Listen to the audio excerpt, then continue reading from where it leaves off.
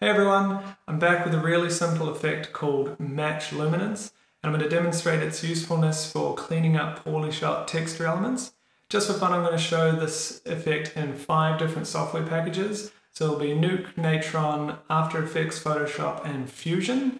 So let's get started with Nuke and Natron. Okay, so I've got a side-by-side going here. I figured I can do these two at the same time because they're so similar. I got Nuke on the left and Natron on the right. First things first, we're going to import our clip or still. In this case, I'm just using a photograph.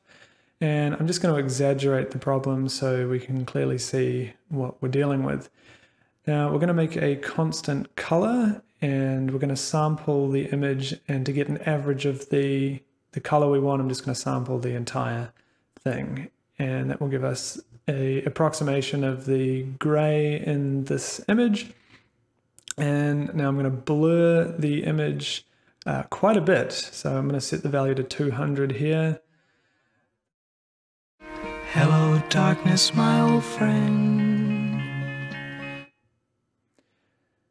And I'm going to merge the blur and the constant and set the operation to divide, making sure the B pipe is connected to the blurred image and the A to the constant.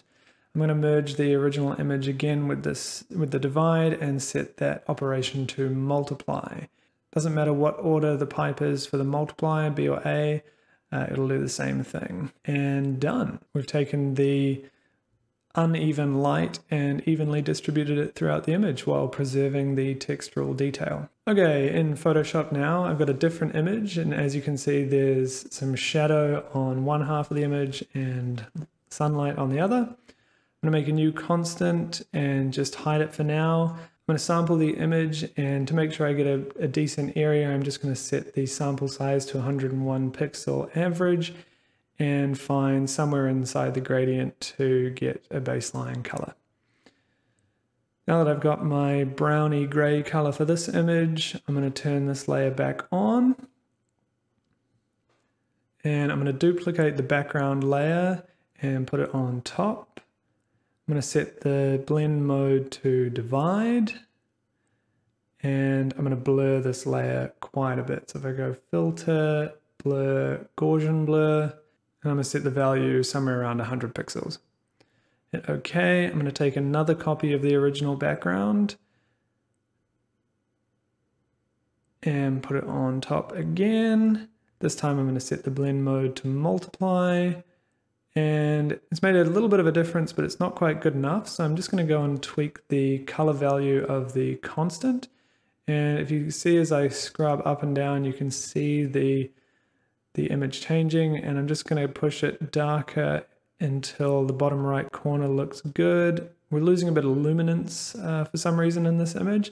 That's okay. I'm just going to add an adjustment layer to the top and choose levels. Then I'm going to pull the right level in to increase the brightness, and I can move the middle level around if I want to get the right amount of contrast in. And there's the texture. So now we've removed the light and shadow area, but preserved the textural detail. Okay, we're on to After Effects. I'm going to step things up a notch here. I'm going to use a very uneven texture. This is a photograph of a tree, kind of close up. And I'm just going to try and flatten out some of the really bright bits and some of the really shadowy bits. Obviously, I won't be able to fix the area on the far left, but let's see what we can do. I'm going to create a new solid, and I'm going to select the orange color in somewhere in the mid-range, somewhere around here.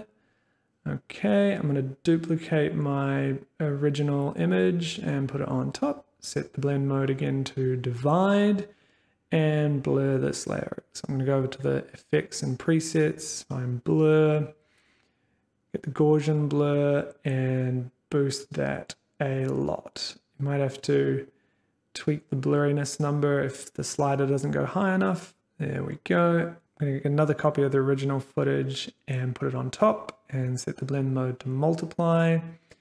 And it's kind of working, but we're kind of just getting a orangey mush where the highlights used to be.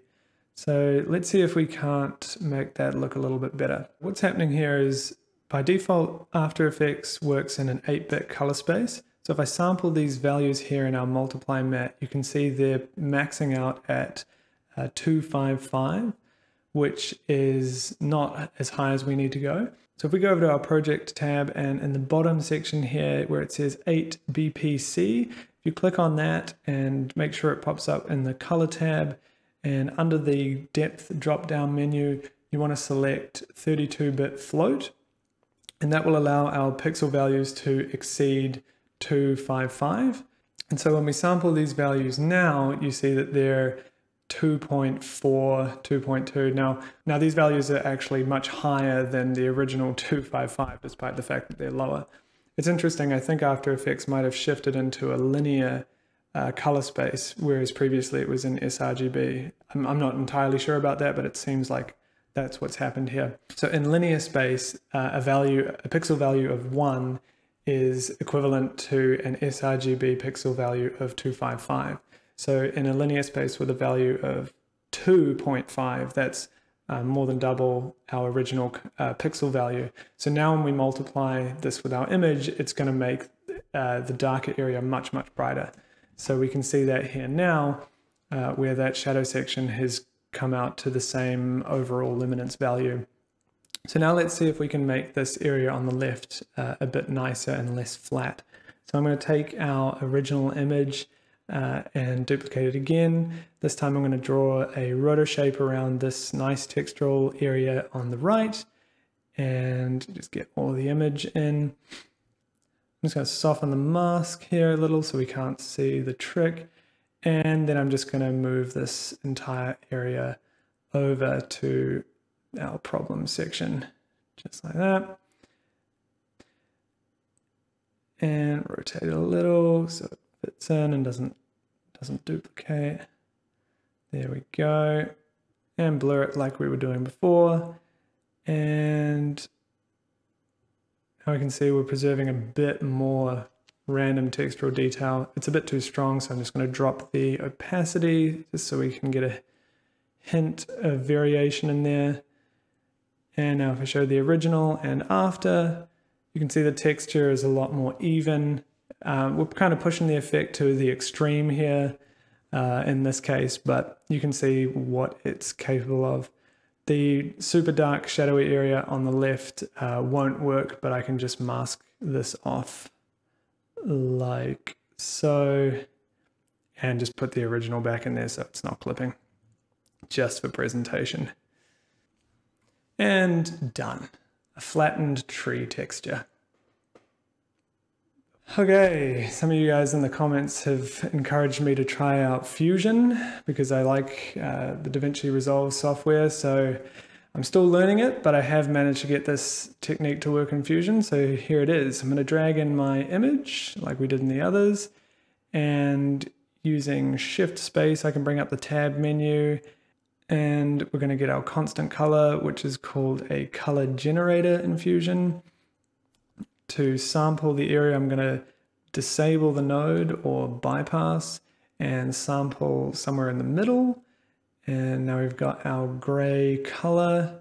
Now for some reason in Fusion, they don't have the divide operation inside the merge node. I have no idea why they do this, but it is in the channel boolean node. So if we create one of these and there's two of these nodes, we want the plural channel booleans node. And if we just add this under our channel generator and our green pipe to the image, under the operation section in here, we get divide. I don't know why they do that, but they do. So now we've got our divide and our color generator, and we want to make sure our yellow pipe is into the color generator and our green pipe is into the medium. And now we can blur this, jack that up quite a bit, somewhere around there, and create our final merge. This time the multiply operation is inside the merge node, so we can get away with a regular merge. Yellow pipe to our image and our green pipe to our blur, connect our output, select the multiply operation, and there we go. The texture flatten technique inside of Fusion. can see we've preserved all our textural detail, but the image is nice and even overall. Still got the texture in the super bright area, and in the darker area. Looks great. Cool, so that's it for this video. It was fun diving into the different software packages. I hope you found it useful, and I'll see you in the next video. Cheers.